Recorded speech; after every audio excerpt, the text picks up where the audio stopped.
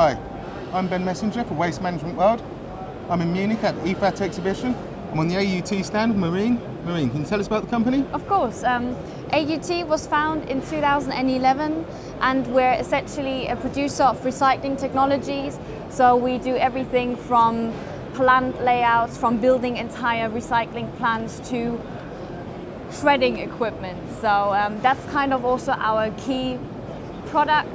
We've got patents on our shredding equipment, and I guess that's something we're going to talk about today. So should we talk about this machine behind us? Yeah, essentially this is our new crossflow shredder SQ series. It's at the end of the day a chain mill, so it doesn't use shears or knives, and that machine can be used for treatment, for the treatment of very different types of input material. So you can use it for electronic scrap, you can use it for domestic waste, you can use it for glass fiber reinforced plastics. It also does, of course, metal scrap. Yeah, so. And I understand it produces a number of different particle sizes. Oh yeah, definitely. So it's equipped with screens at the bottom of the wall, and you can exchange the screens, and depending on the size of the holes in the screens, that's the output size you get at the end, yeah. Well, should we go and take a closer look at how it works? Oh yes, of course, yeah. So here's the flails. Can you tell us some more about the Marine? Yeah, of course. They're actually pretty heavy, specifically in this machine here. This machine comes in 2 or 4 with 2 sets of chains or 1 set of chains. Depends kind of up to the customer how many he wants to use. He can either use 2 or 4. This element here is essentially fixed. It's clamped into this chain head. So you can remove the head and you can take it out, and then, but at the end of the day, the customer tends to change just, you know, the end pieces of the chain and then exchange it with new ones. And how long would these chains typically last?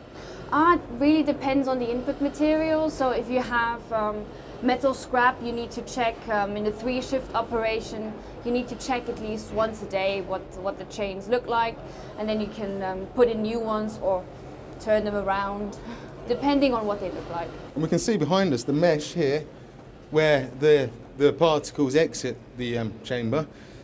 How long would these typically last? The mesh we see in this machine, they are typically used for RDF because the holes are rather small, and customers tend to need very fine RDF. And if you have, again, a 3-shift operation, then they will last about 3 months. So. And how much does the size of the mesh change compared to the different types of waste that go into it? Oh, it does change a lot, really. For instance, RDF, when you have a cement production plant, when you have a cement producer, he needs very fine RDF, you know, that can be blown into the cement kilns. Whereas a company that only recycles or treats metal scrap, then they tend to use just bigger output because it's easier for separation and everything. So then we have about a hole with diameter of 80 millimeters. Well, now we're at the other end of the machine, and this is where the material comes out. It's conveyed with these 2 screws, and for instance here there's some metal scrap, and that came out of, or that was treated in this machine, and these types of screens were used. So we've got a couple of other samples of material here, but yeah, that's the metal.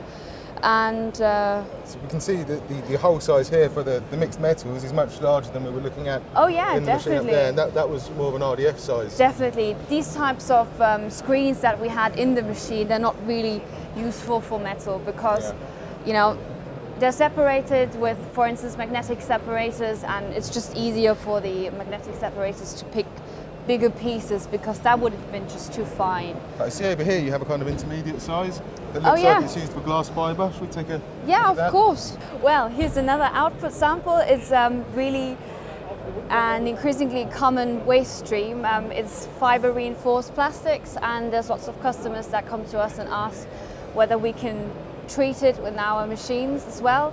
And well, this is kind of what comes out.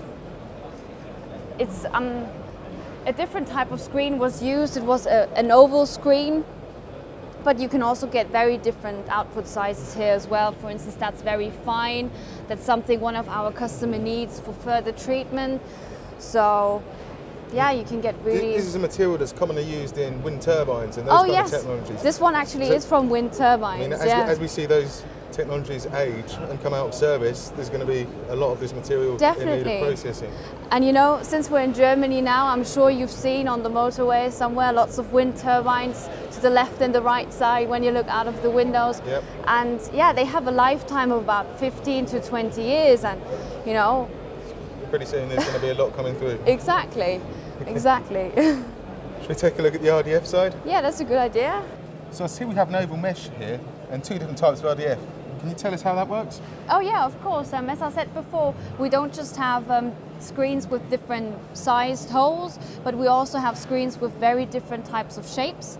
So the oval mesh was actually used for one type of RDF, which is a little bigger, and the screens we saw inside the machine, they were actually small and they were circular, and they can be used for a finer type of RDF. So that's, I can show you later. And would that be the type of RDF or maybe SRF that you would use in a cement plant? Yes, exactly, that's it. So because cement producers, they need a very fine type of RDF. They need usually circular screens with a diameter of 10 millimeters, and yeah, that's what you can use then. So Maureen, what sort of throughput would this machine be able to handle? Oh, it depends on the input material again. So if you have mixed metal scrap and you have screens that have bigger holes, for instance, the holes we saw there with 80 millimeters, then you can get about 6 to 8 tons an hour.